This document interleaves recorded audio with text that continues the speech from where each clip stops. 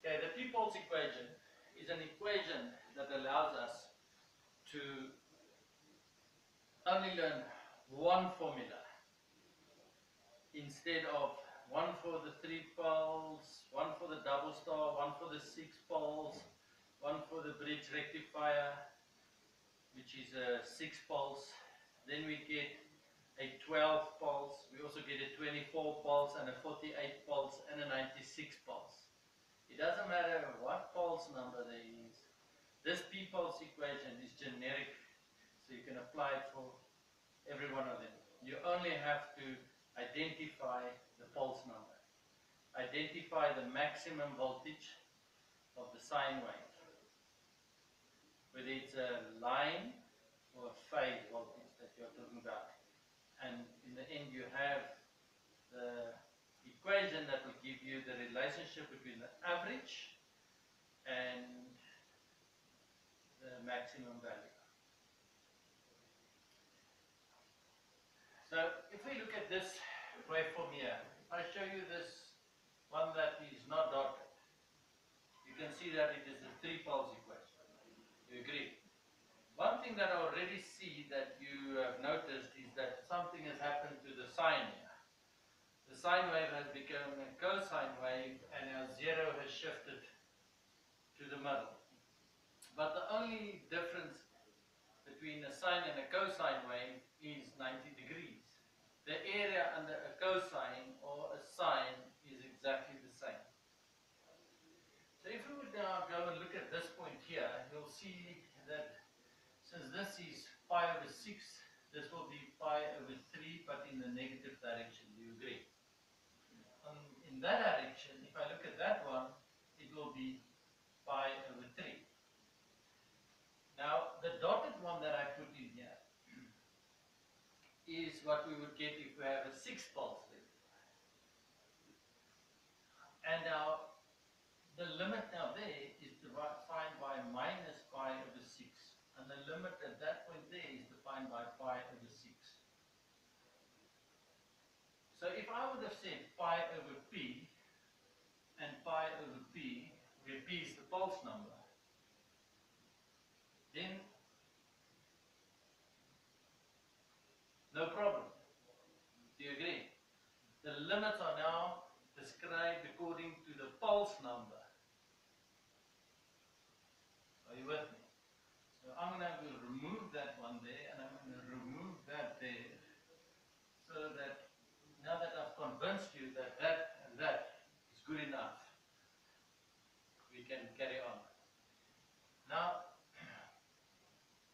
the period is defined by from where the wave shape does the same action again. So it starts at 0.5, goes positive, ends at 0, comes to 0.5, then goes positive again. So this is the period.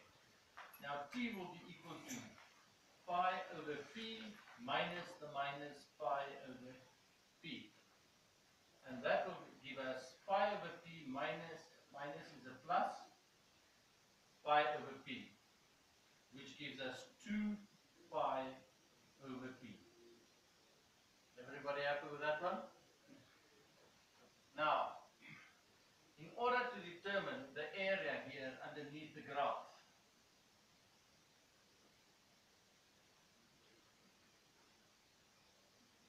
we have to use the formula for average. And V average, which is our VDC, is equal to 1 over t of the integral between 0 and t of Vt dt. Now you've got your period. It's 1 over 2 pi divided by p. The integral is from minus pi over p up to pi over p. And the waveform is V max cos omega t d omega t. Now the V max is a constant, so it goes to the front, and the p here comes from the bottom to the top. So we have V max over 2 pi, and the integral of cos omega t is sine omega t, and the limits are minus pi over p pi over p.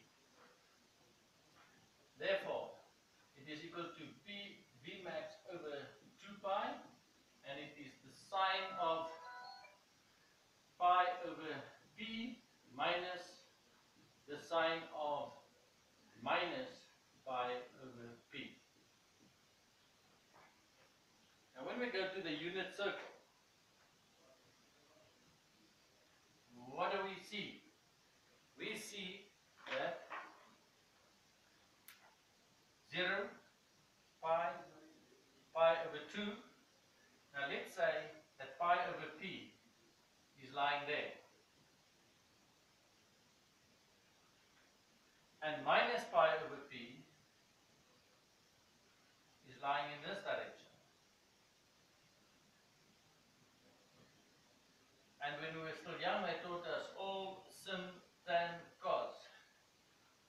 So the magnitude of pi over p is positive, and the magnitude of minus pi over p is negative. Therefore, I can say, but the sine of minus pi over p is equal to minus the sine of pi over p. Do you agree with that statement? Because minus that one gives me this one. Therefore, I can now apply it here, and I can say p times v max over 2 pi, and it is the sine of pi over p minus the minus sine of pi over p. Minus times a minus is a plus, so therefore we can say that it is p times v max over 2 pi times 2 times the sine of pi over p.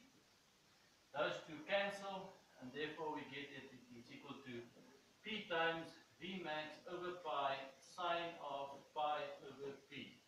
And there is the p-pulse equation. Now let's test it.